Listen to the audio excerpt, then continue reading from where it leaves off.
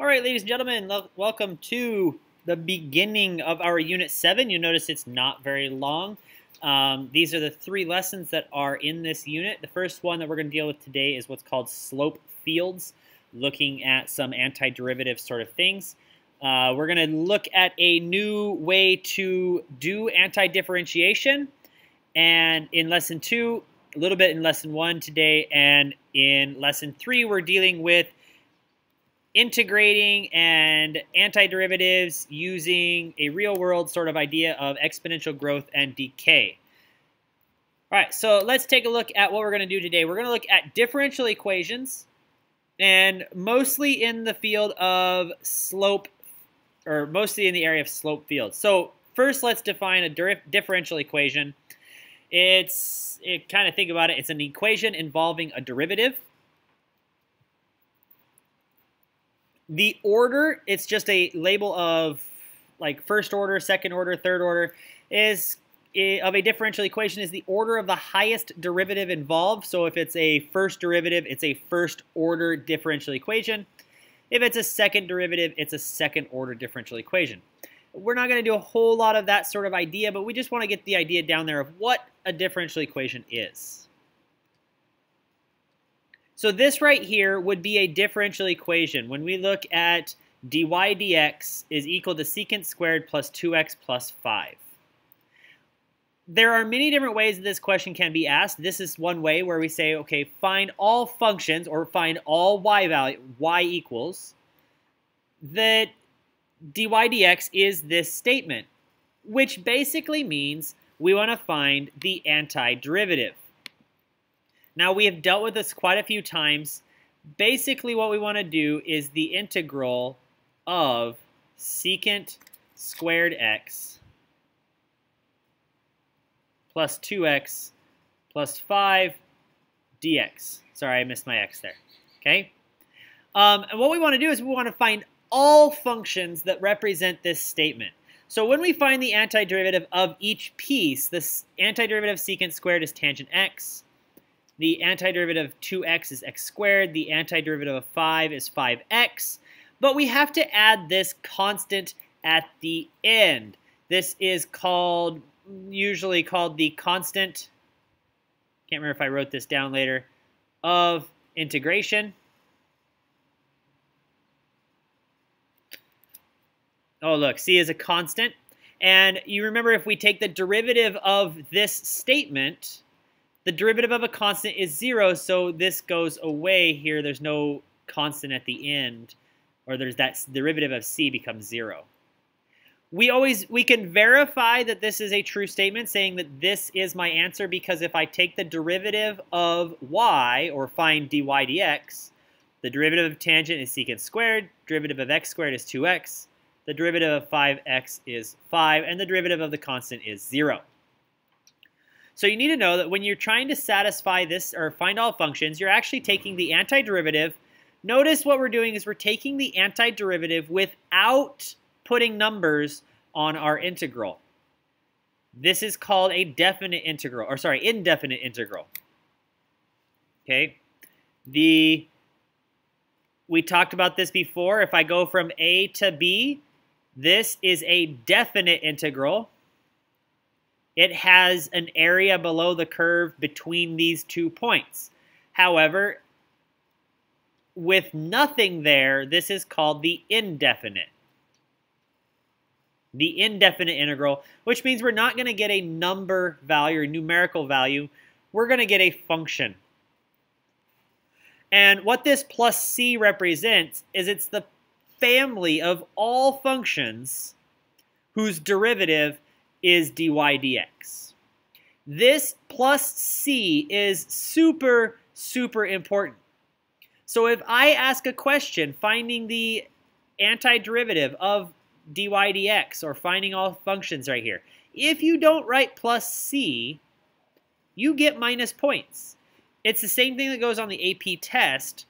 If you don't write plus c, they will not give you the points for this particular problem. But what if they wanted a very specific function? So if you want something specific or exact, is the way I worded it here, they have to give you more information. If you want to find a particular solution, say we have one here for the function dy dx is e to the x minus 6x squared, I also have to give you an initial value. This is called an initial value problem. And what we can do here is we can integrate e to the x minus 6x squared dx. And we know the integral is e to the x minus 2x cubed plus c, and this is equal to y. So what we can do is we can plug in x equals 1, and we can plug in x or y equals 0. Now we can solve for the fact that c would equal, let's see, if x is 1, that's a 2, so we would add 2 and subtract e to the first power. So it's 2 minus e. So our exact solution, our particular solution is y equals e to the x minus 2x cubed plus 2 minus e. And yes, technically that's a decimal, but I don't really want to deal with the decimal right now. All right, we have done this before in the past, just kind of briefly looking at it to see where we were headed. So we need to find the antiderivative, plug in the point to solve for c. That way we can solve the initial value problem. Now, this is all well and good. This is kind of stuff we've covered already. Let's take a look at, not sure what's going on here. Sorry, I forgot one little thing here. Using fundamental theorem. I'm going to kind of put everything out here and we'll talk about it right this way. So remember one of the things that we dealt with in the last unit where we had a big f of x is equal to the integral from a to x of f of t dt. One of the areas in this unit that we can use this idea, if you recall, we had things, by the way, we had things in our lesson where we were trying to do this, a to the x, f of t dt, and we tried to find dy dx by finding the derivative of both sides. So we're going to be using that in this case. If you're given a differential equation, just like f prime of x, so that's dy dx, and it's giving you e to the negative x squared, well, we don't really know how to take the antiderivative of this yet, and maybe you'll never know, I don't know. But this is an initial value problem. If I want to find the solution to the differential equation given in this statement for something I can't really find the antiderivative for, and for which the initial value is when x is 7, y is 3, we can use this idea. So the answer is going to have a definite integral. It's going to look like this. We've dealt with this before, going from 7 to x of e to the negative t squared. So we're using the t instead of the x. And then if x is 7, this thing becomes 0, so we have to add 3 to make f of 7 equal to 3. And if I wanted to know what was f of 2, I could say 3 plus 7 to 2. Obviously, this piece is going to be negative here, or switched around. And if I want to know x is 2, we can actually plug this into our calculator. We go math 9, and we just type in 3 plus integral 7 to 2 e to the negative. We have to use x. Actually, we can use t if you really want to. You just make sure it says dt at the end. And we'll get some approximation. Let's see what that's going to look like here. Math 9. I go from 7 to 2 of e to the negative x, or t, squared dt plus 3, and I get 2.995. Or 2.996, actually.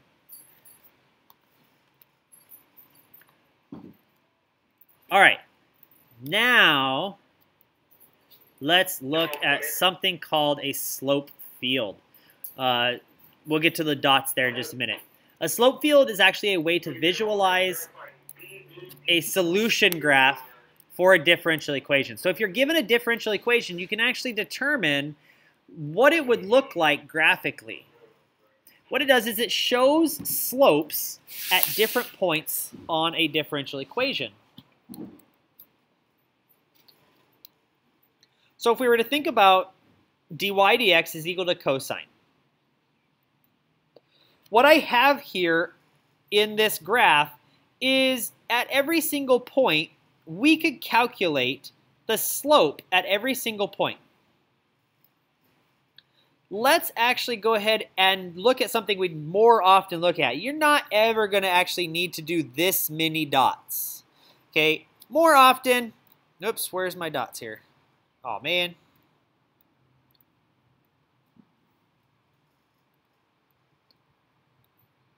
Okay, let's look at this here. I'm not sure why it came out weird like this on two different pages. But this is the same thing here, except for with less dots. Usually, you're going to only need to do 6, maybe 8 dots on a AP test. You're not going to need to do 100 different dots. Okay? So what these points represent, let's say in this particular case, this is pi halves, pi, negative pi halves, and negative pi, so for our x values. Notice in this case, the dy dx actually has no y value. So if I plug in a y, there's nothing to actually plug in. So what we need to do is we need to plug in values. So at x equals 0, we know cosine of 0 is 1. So at x equals 0, we're going to have a little dashed line with a slope of 1, or an approximate slope of 1. And at every x equals 0, we're going to have that same slope. All right, then at x equals pi halves, the cosine of pi halves is 0, so we're going to have a slope of 0.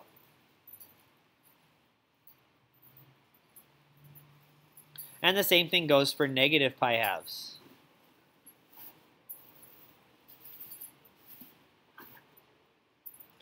Then at cosine of pi is negative 1.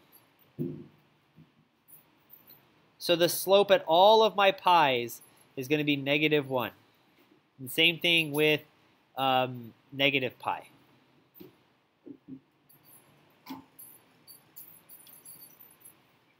And what you'll notice, let's see, pen color. Let's go to blue. What you'll notice is if you tried to draw some line in here, the line would have to be a slope of negative 1, down to a slope of 0, back up to a positive 1, eventually back to a slope of 0, and a slope of negative 1. Well, we know that the antiderivative of cosine is sine. And notice that this kind of looks like a sine curve. If we were to start down here,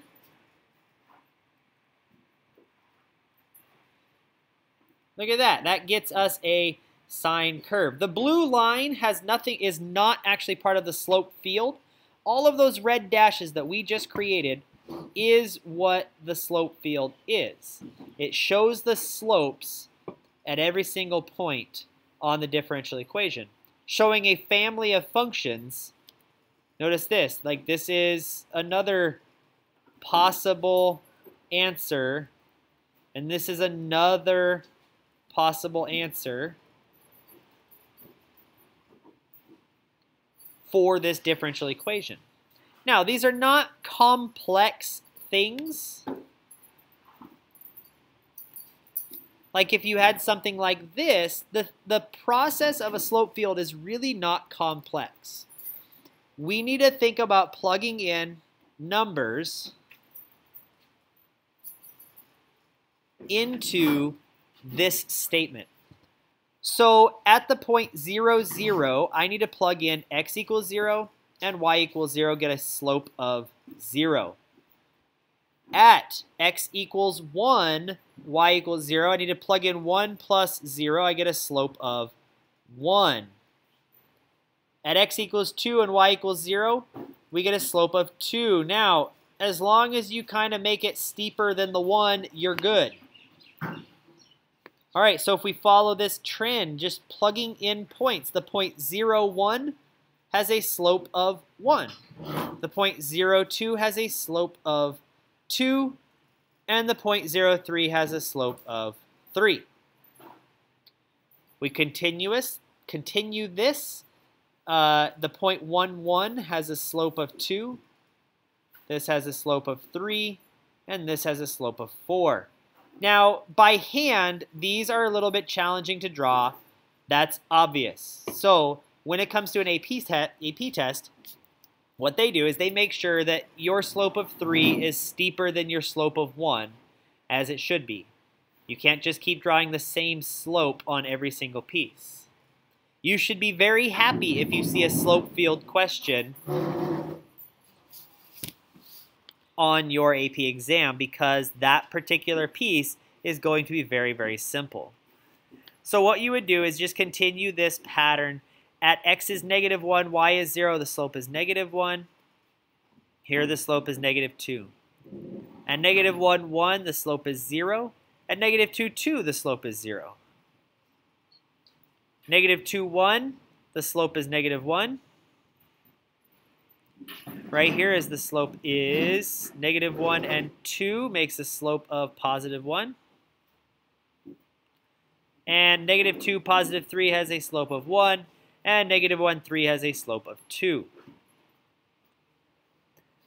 What you should do is look in your textbook under section 6.1, and you'll see much better graphs than what we make, so you can kind of see the way the slope field goes even a little bit better. Okay, oops. If we wanted to do one more here, it's the same process. Usually these numbers are very simple, negative 1, negative 2, 1, and 2, or even just negative 1 to 1 and up to 2. I've seen slope field questions that just have 9 points on them. Okay, this is kind of an over-exaggeration of what you're going to need to do. Notice when the y value is 0, each of those have undefined values. All right, so we're not going to put anything there. At the point when x is 0, the slope is 0.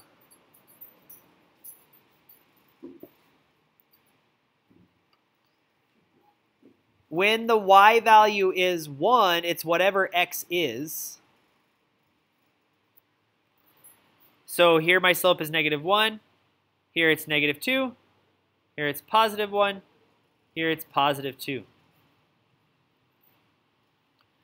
When y is 2, it's half of whatever x is. Or sorry, the slope is half of whatever x is. So here's a slope of half. Here's a slope of negative 1. Here is positive 1, and here is positive half. All right, we kind of get the idea, I believe. You're plugging in x and y values to determine a slope for your differential equation.